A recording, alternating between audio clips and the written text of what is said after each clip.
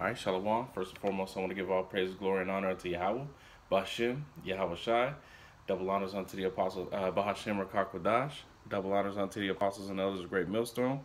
Shalom, peace and blessings to the Akim who go out throughout the four corners of the earth to teach His truth throughout the earth, throughout the four corners of the earth. Salakia. So yeah, this video here was inspired by the brother Chasad from Great Millstone Northwest, the camp that I gratefully belong to.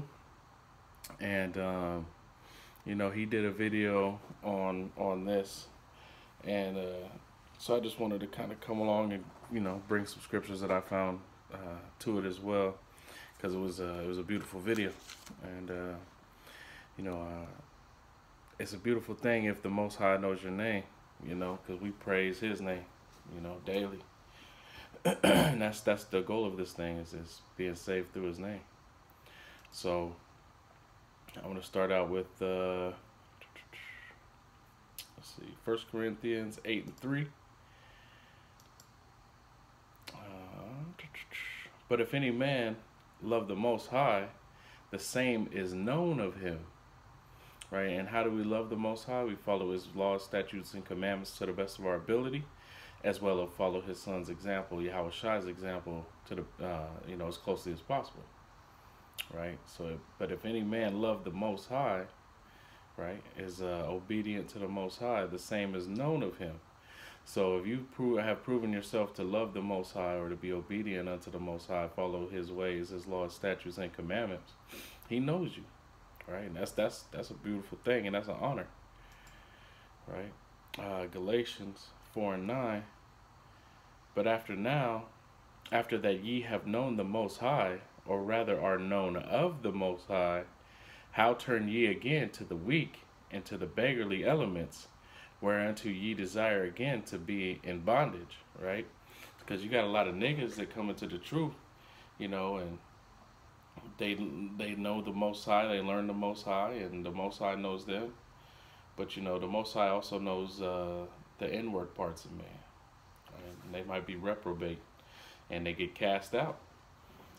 But they turn again to the weak and beggarly elements, whereunto ye desire again to be in bondage. You desire to be in this world, right? Your mind, this is talking about mental slavery. As well, because even when you come into this truth, you still are under physical slavery. You still got to go to work every day. You still got to have a birth certificate and a social security number, right? You still have to have a license to travel. But mentally, this truth shall set thee free, roughly paraphrasing. And that's how we're free. But you choose to go back into bondage, meaning you go back into the world. All right, I'm gonna look up another scripture.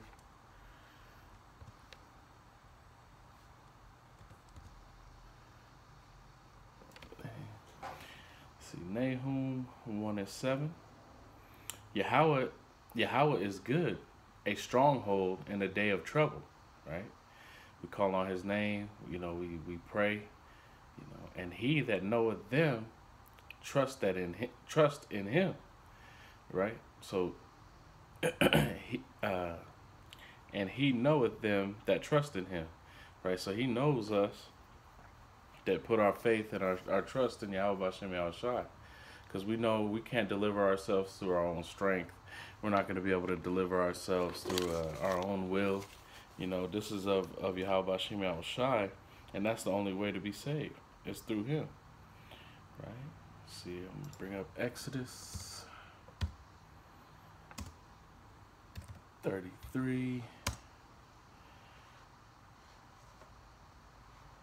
That's a long one. I don't know if I'll get to all that.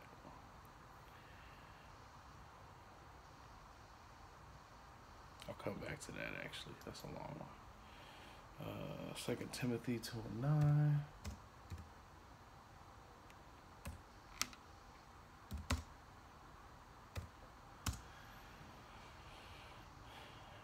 Two and 19. 2 Timothy 2:19. Nevertheless, the foundation of the Most High standeth sure, having this seal, Yahweh knoweth them that are his, right? And who are his? The elect of the nation of Israel, 144,000, 12,000 from each tribe. And the one third multitude. We're his, man. He chose us before the foundation of the world. And he knoweth them that are his. And let everyone that nameth the name of Yahweh Shai depart from iniquity. Right? So that's our job, put away our iniquities, admit our sins and our faults, and start following Yahweh Shai to the best of our ability. Right? He left us a perfect example of how of how to be. Let's see, James 2. James 2, starting at 21. Was not Abraham, our father, justified by works when he had offered Isaac, his son, upon the altar? Right? Seest thou how faith wrought his works, and by works was faith made perfect? Right? Because in order to know the Most High, we're a friend of the Most High. That's the name of it. That's why I'm going to name this Friends of Yahweh by Faith and Works. Right? And the scripture was fulfilled, which saith, Abraham believeth Yahweh, Bahashem Yahushai, and it was imputed unto him for righteousness. And he was called a friend of Yahweh, Bahashem Yahushai. Right? He earned the title of being a friend of Yahweh, of the Most High Power, right? Through his work and through his faith. That's a beautiful thing right there. All right? Let's see what else we got up in here. See what this one's talking about.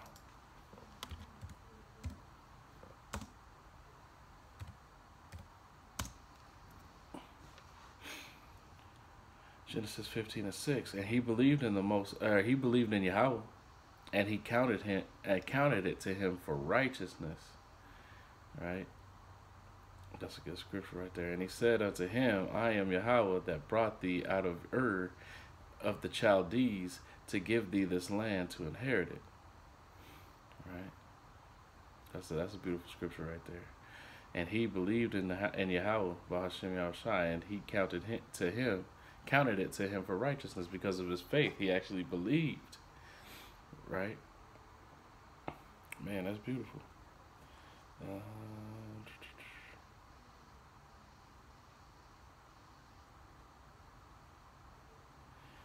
Let's see. Chronicles. 2 Chronicles.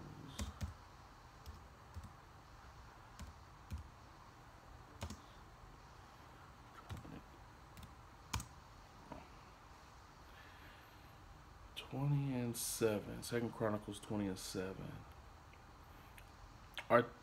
Are not thou of Yahweh, Bahashem Yahushai, who didst drive out the inhabitants of this land before thy people Israel, and gavest it to the seed of Abraham, thy friend, forever? Right? Yeah. So through his works and through his faith, and through using the name of Yahweh Bahashem Yahushai, Abraham was able to become a friend of the Most High. And the inhabitants, the people of Israel were given the land of Israel forever. That's a cut to those Christians who say we were cut off. We were cut off for but a time to learn our lesson. All right. Isaiah 45 and 4. For Jacob, my servant's sake, and Israel, mine elect, I have even called thee by thy name, and have surnamed thee throughout, though thou hast not known me. Right. So the nation of Israel, right? He gave us our name. He gave us the name Israel, and he surnamed us. Let's look at that word, surnamed.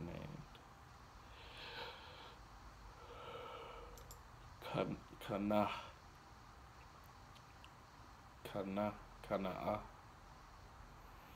Right? Flattering titles. Let's see.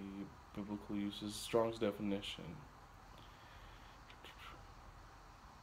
To address by an additional name, hence to eulogize, give flattering titles, a surname himself, right? Call someone, person, or thing by a figurative name or cognomen, right? Especially by an honorable appellation to adorn with the title. That's beautiful right there. The Bible usages to title, surname, be surname, give an epithet or cognomen, right? Give a flattering title, to call by name, give titles, be title, right? So the Most High did that for us, because He loved us. Not because we were the largest in number, but we were the fewest. But He loved us because of our forefathers and their actions. And that's what we got to get back to.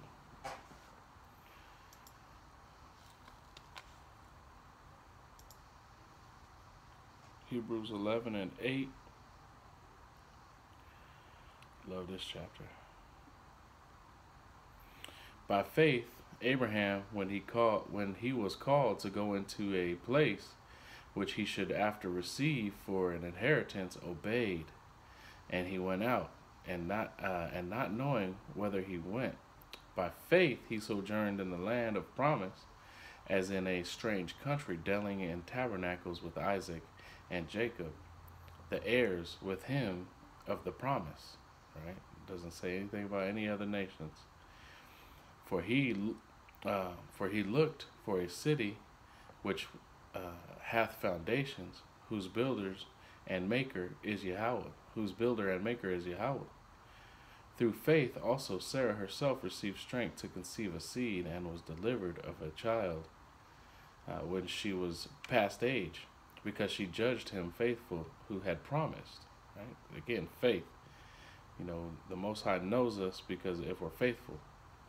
Therefore sprang even there even one, and him as good as dead, so many as the stars of the sky in multitude, and as the sand of the sea and the seashore innumerable.